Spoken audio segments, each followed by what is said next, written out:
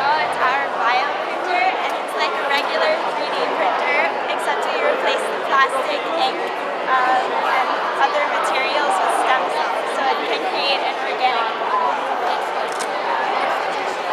So we took collagen, signaling factors, and stem cells from the patient's bone marrow, so that eliminates the possibility of rejection if there's not a complete match.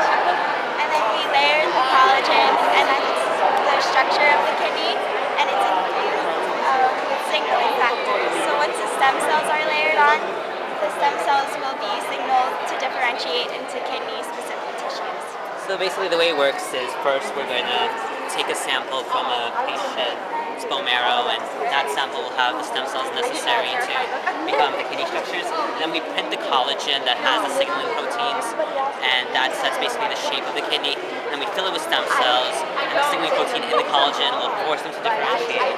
And then basically you have the collagen, the stem cells, and the collagen degrades, and all you're left with is a finished kidney.